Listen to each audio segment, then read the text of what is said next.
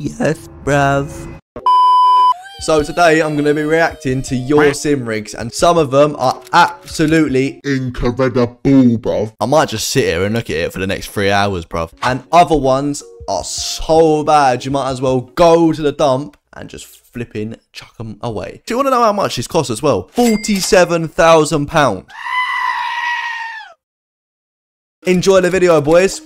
First impressions. Wow. Look at the colour scheme. The black, the white, the grey. Literally, the colour scheme is unbelievable, yeah? Like, look, let's just take a minute, yeah, to appreciate the keyboard. Wow, that is beautiful, bruv. They've got a little Simia Cube too over there. I'm not sure if that's a Pro or if that's just a standard sport one, innit? But it looks like a Pro, but I can't see, so I can't properly judge. You've got the Husingveld Sprints. So far, this setup is looking unreal. I'm not sure what cockpit that is. I think that's an R-seat cockpit, but this setup is a flipping 11 out of 10, mate. Next generation. They know my name when I step in the station.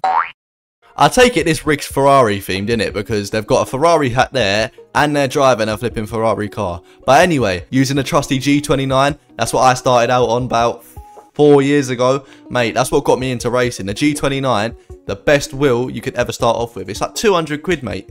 You can't go wrong with that at all. Man had to get the flex in, bruv. Look at the VIP F1 ticket, bruv. Bruv, these people have got too much money, bruv. You know them tickets are like 2-3 grand. Allow it. You ain't got to flex to us because, you see, man's I'm rich as well, innit? I'm joking. I'm the furthest from rich, bruv. I like the wooden desk as well, paired with a monitor. You know what? This rig, it's not a rig, is it? This setup is flipping beautiful, I can't lie. It is quite nice, but this setup's arranged nicely, innit? It's not like the best setup you'll ever see, but it's got a nice arrangement to it. So I'll give it a 6 out of 10 for arrangement. Oh, no, I'm not even laughing. But look, I think it might be a bit uncomfortable for a long period of time. Do you know what I mean?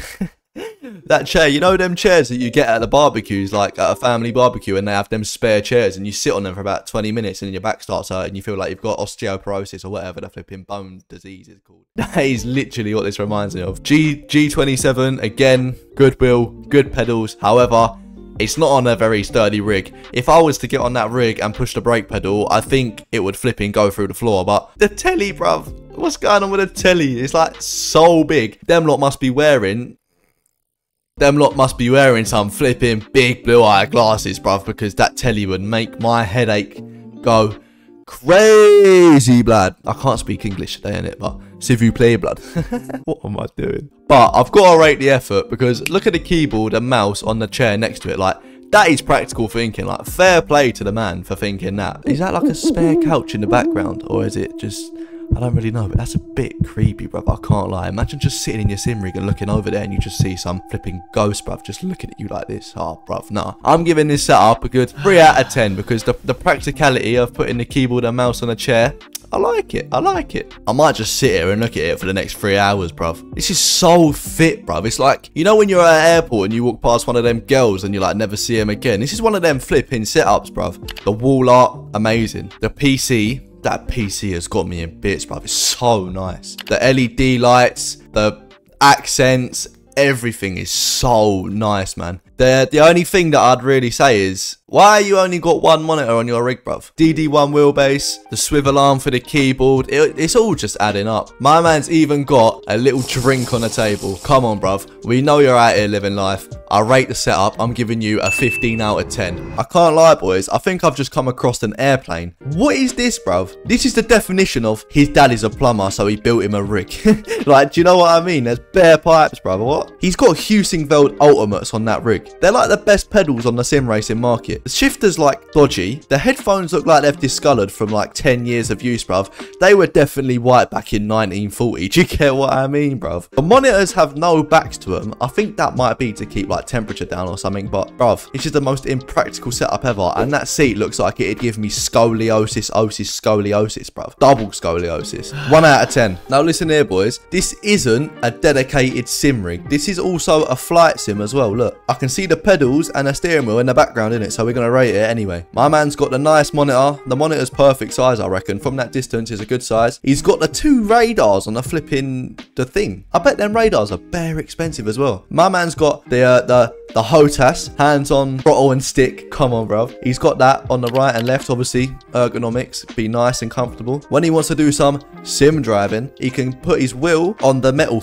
on the wooden thing where the radars are, and he can put his pedals where the rudders are. That sim right there, 8 out of 10 for practicality and thoughtfulness, bruv. This is like the most simple sim I've ever seen, but it is so effective, man. Literally, you can't see a single cable in sight. Look, tell me if you can see a cable. Exactly. Oh, maybe there is behind the PC, but we don't talk about that, innit? Shut up, man. I think that's a SimuCube 2 Pro. Or no, it's a SimuCube 2 Ultimate, bruv, because it's the length of it. You see that? Obviously, he's got the triple monitors. They're all lined up perfectly. The seat, the Husingveld Ultimate Pluses, which are the new version. They're about £1,300 on their own. It's just the only thing is, you see the sofa on the right? It must be in his front room. So if he's racing and say his family are sitting on the sofa and he's pushing the brake and pushing the throttle and it makes noise, bruv, that's going to be well annoying for that flipping Marjay and the baby, innit? So 7 out of 10 for looks, but it's missing a 3 because of the just where it's placed, innit? So yeah, don't even chat to me about the seating position. Big man ting. One, it's a flipping beach seat, bruv. Secondly, why has he got 2 throttles, bruv?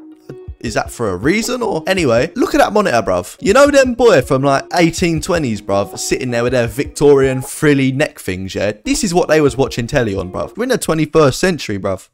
Come on, man. He's even got glasses on the top, bruv. I beg you, just clean your room. It's not that hard to move a few glasses to the other side of the camera so you can't see them when you're flipping taking a photo. Do you know what I mean? Come on. Just use a brain, bruv. 0 out of 10, man. Oh, bro, I don't know what I'm waffling about. I don't know what to think of this one, bruv. Like, genuinely, why is it floating, bruv? Like, it's not even on the floor, big man. It looks like a spaceship from 2137, bruv. Big man, look, the monitor's like the control dash and the station bit. The steering wheel's the way you turn it. This does not look like it should be in someone's house, bruv. This looks like it should be an exhibition or something. Do you know what? Do you want to know how much this costs as well? £47,000. Bruv, I'm gone. I'm gone. Bye, have a great time.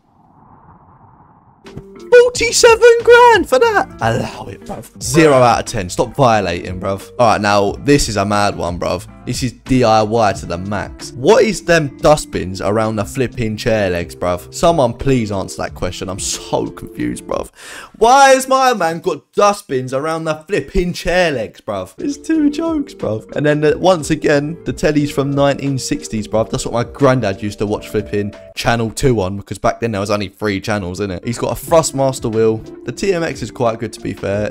I think it's a step up from the G29. I've never used one, obviously, but I think it's a step up. The pedals are not good at all, bruv. I don't even think there's a load seal or anything in the brake. Big man ting. Why are the pedals duct taped to a piece of wood, bruv? It's to stop them moving, innit? But at the same time, surely if you just push the brake, the duct tape's gonna rip, bruv. Like, and just, that's it. And he's playing on Xbox, as I can see. Look, you can see he's playing on Xbox. So I reckon I'd give this rig a good 3 out of 10 just for the thoughtfulness. Drop me a like and follow. Bye.